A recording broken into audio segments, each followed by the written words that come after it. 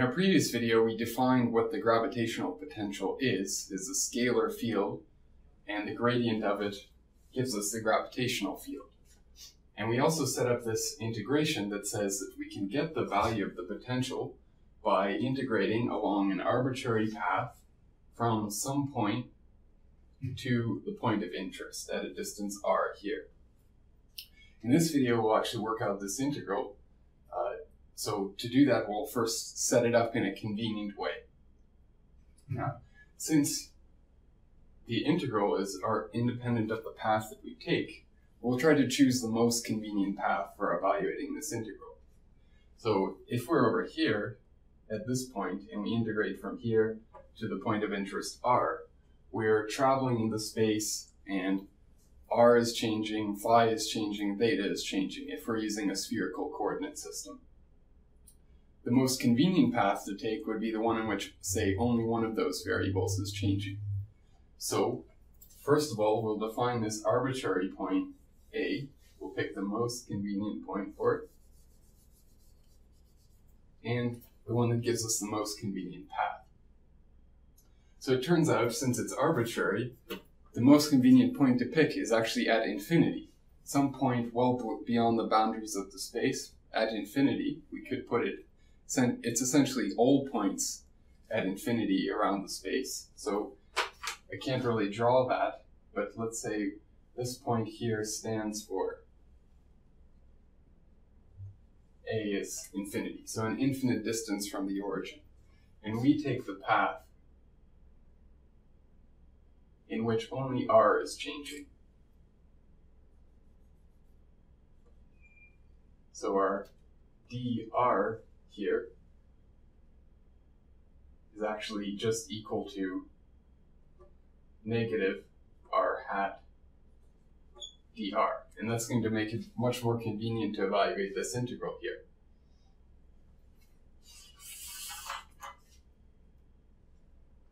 So when we work this out here, now we'll put in our g field here. So we have our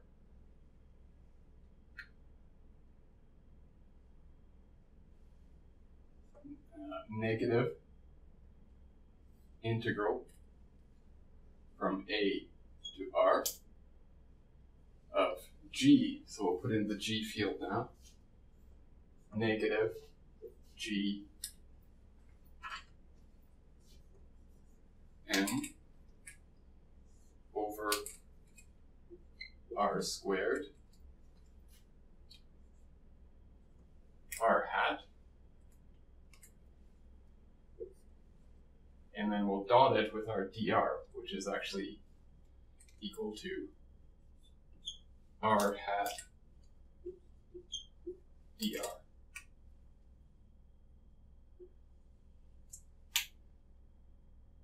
Here. So now then we have a negative sign over here to account for this negative sign right here. So these negative signs cancel out. R hat dot r hat is just equal to 1. So a scalar value of 1, and we'll take the limit of this integral. So we'll take the limit as a approaches infinity of the integral from a to r of g m over r squared dr. So now this is this improper scalar integral.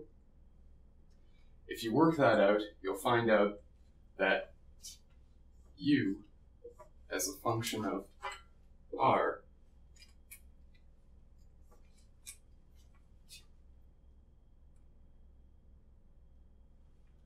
you have another, I forgot a negative sign right here. So we still had a negative here out front.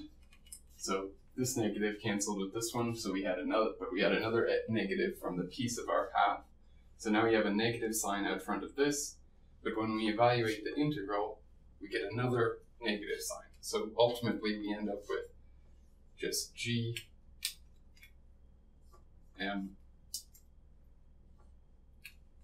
over r.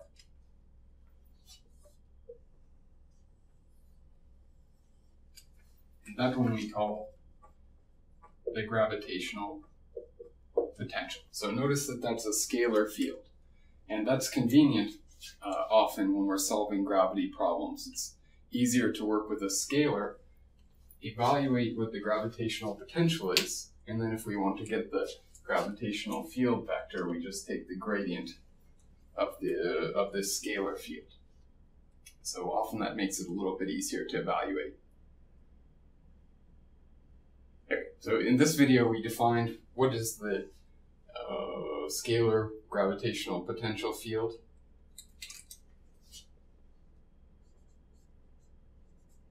For a point mass at the origin, m here.